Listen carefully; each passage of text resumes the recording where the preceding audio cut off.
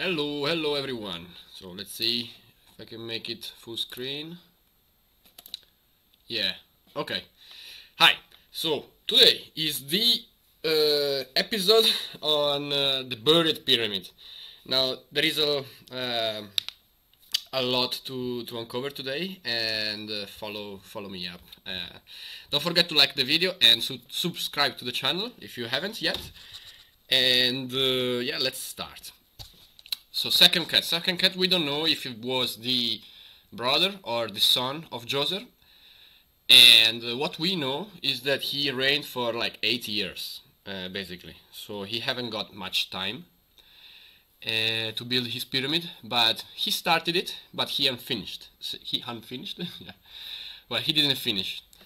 This is very important because it really reveals a lot about the building process. So this is Sekhemkhet depicted in a relief found in the Sinai Mountains, and you can see him with the white crown and the red crown. And as I said, like, we don't know much about this guy, as much, you know. Also, like, we don't know much about the third dynasty in general, pharaohs. So yeah, it's a trend. This is what he did. Okay. This is what he managed to build, and but there is way more that I'm gonna show you very soon. So this was the first pyramid that was planned as a pyramid, because as far as we know, the Djoser pyramid was born as a mastaba. And this was supposed to be 8 meters taller than the pyramid of Djoser, so 70 meters in total, and had 7 steps, where the Djoser one had 6. When Zakaria Gonaim in 1952 excavated the site, he thought that this pyramid was untouched. So imagine 46 centuries of mysteries could have been there. I'm gonna tell you the story in a moment. There was, inside of the chamber, of the burial chamber, there was found the first and the oldest golden treasure of ancient Egypt, and it consists of a few like gold bracelets. I'll show you very soon. This pyramid possibly was built by Imhotep as well, because the name of Imhotep was found in the pyramid as a graffiti. And then there was a sarcophagus I'm gonna show you very soon. There is still the sarcophagus there, and I will tell you the story very soon.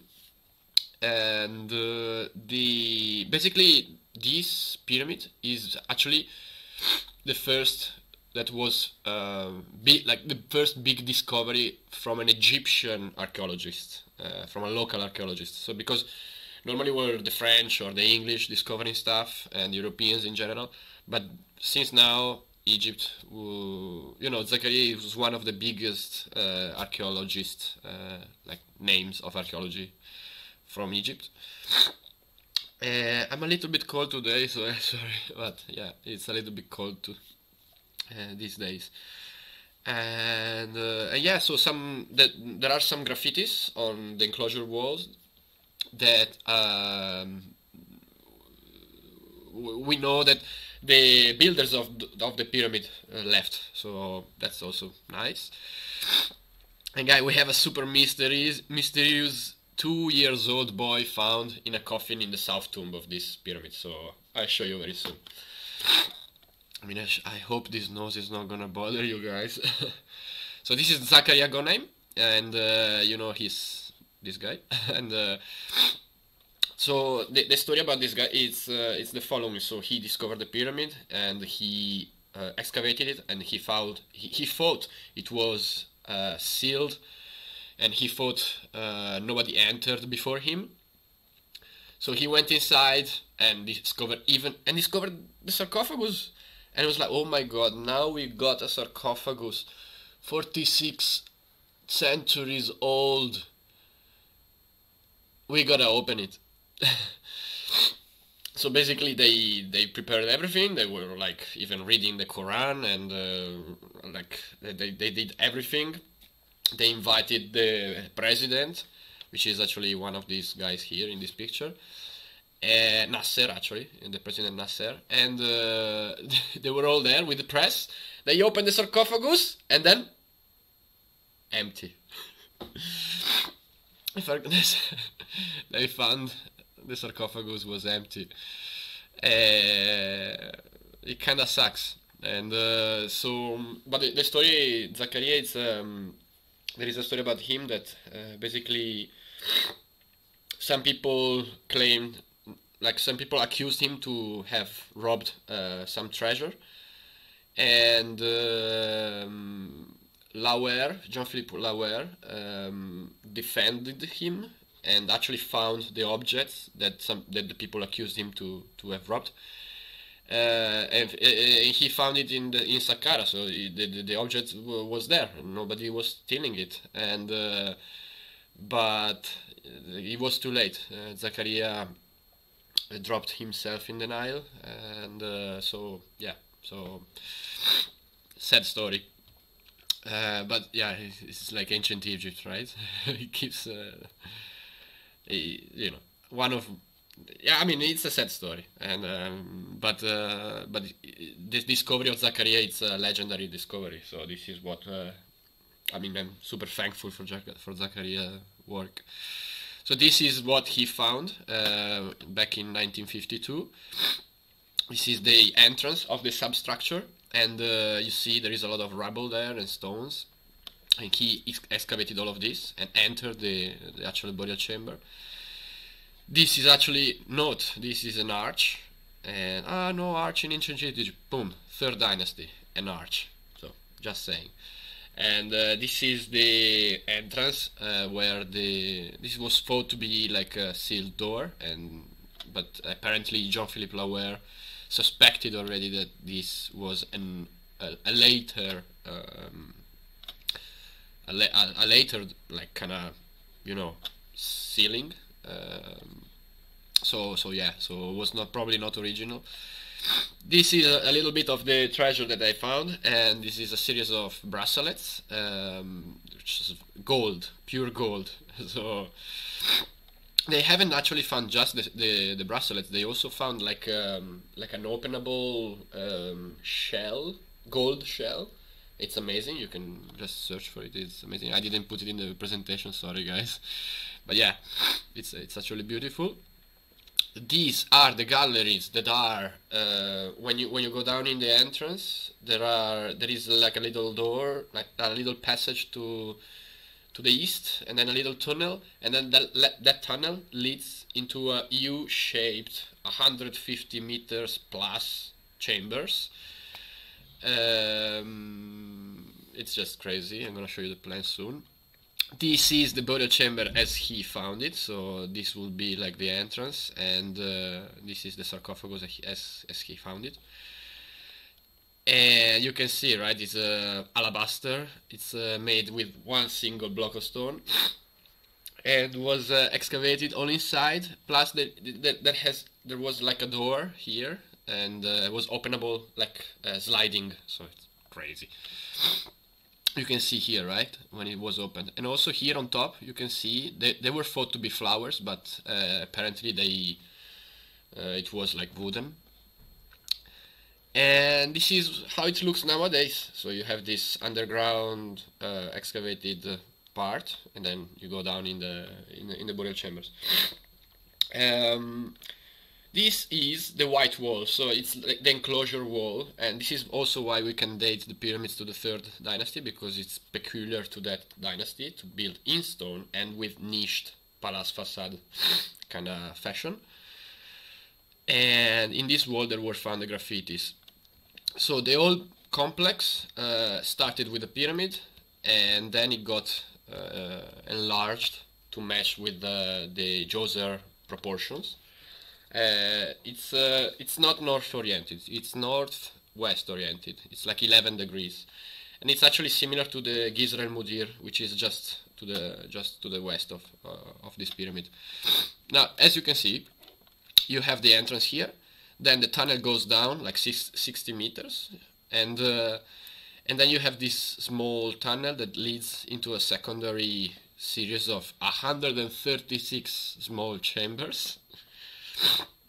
Yeah, it's true. And then this goes down to the burial chamber, when you have an unfinished burial chamber, as you saw, right? So, and also they found, this was Jean-Philippe Lauer that found the South Tomb. It was supposed to be like a mastaba, like Djoser one, although it's very much close to the pyramid, and it's more close to the pyramid than the one of Djoser. And inside of here they found a wooden coffin with a 2-year-old boy inside. Now I haven't found any information about the guy. Yeah, it's also quite interesting. So this is the section, and you can see there was like a retaining wall, the enclosure wall, you know, and then this would be the original entrance, and this is where they found the door, actually. And one curious thing is that here there is this shaft, vertical shaft, leading to the second kind of step of the pyramid. Now, I actually don't know why it was done. Maybe they could drop here like a stone to close the whole space once everything was done, but I don't know. But this is a feature that we saw already in mastabas before, so it's not a new thing. But yeah, it's still something that is mysterious to me.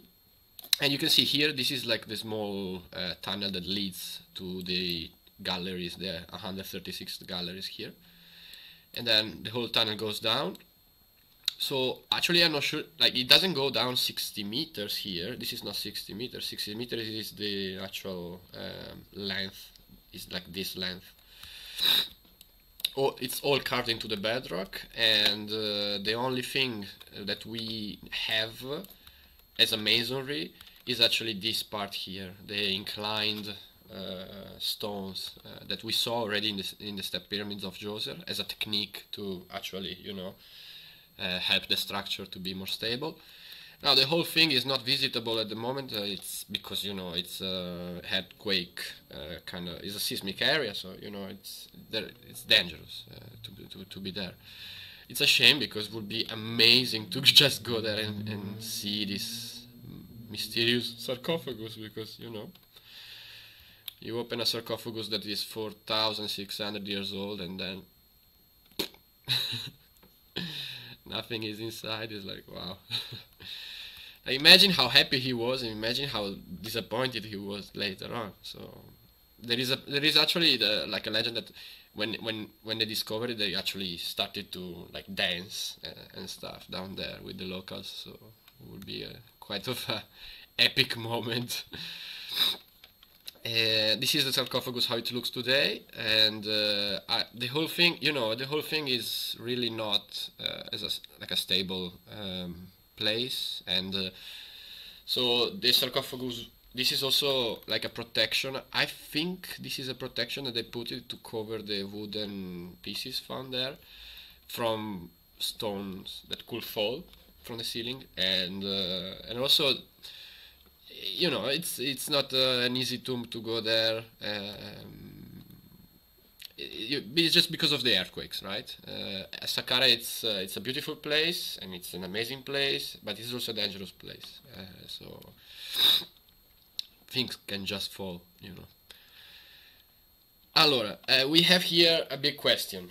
I found on YouTube the Ancient Egypt podcast, and it was amazing, and I'm really thankful for Dominique, actually the name of the guy. Follow him. And he spoke about a ramp that was found on site. Now, I haven't found any ramp on site. I haven't found any, like, even from Google or even from original pictures from Zakaria himself, I haven't found the evidence of the ramp. So I really would like to, you know, If anybody can help, that would be nice, because I really need to find the ramp, because that proves how they built the pyramid, or how they were building the pyramids back then. So if anybody can find this ramp, please reach out to me. So what is the building sequence? We're not sure. So what we know for sure at this point is that yes, they were starting by excavating and building at the same time. Okay, so they were, simultaneously. As they did the Shard in London, they were excavating the ground and then they were building the skyscraper at the same time. So, like, Renzo Piano did nothing new. Okay, respect for Renzo, anyway. And let's go back to the questions. And yeah, so one thing to consider is that apparently it took 8 years to build this, and it took 20 to build the Great Pyramid of Giza. Now, you tell me how much of this makes sense, but it's okay. Like, it's okay. This is the best we got, and I'm very how do you say, apologetic. No. Well, I'm very happy that archaeologists gives us as much information as they can. So, but yeah, I mean, 8 years to build an unfinished pyramid and 20 to build the biggest monument on Earth is like, yeah, well, But okay, I mean, yeah, there are a lot of questions still about this pyramid, and I hope you can reach out to me with your questions. And if you have any theory about the ramp, please let me know, because it is supposed to have been found on the west part of the pyramid. So if you go on Google Earth, zoom in and let me know where is the ramp, because I didn't find it. And yeah.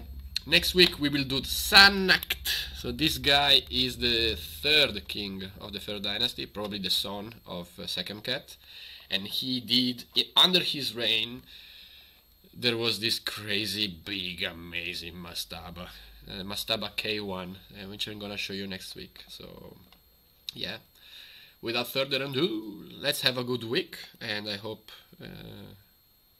you watch the last Djoser episode about the step pyramid, and yeah, bye bye.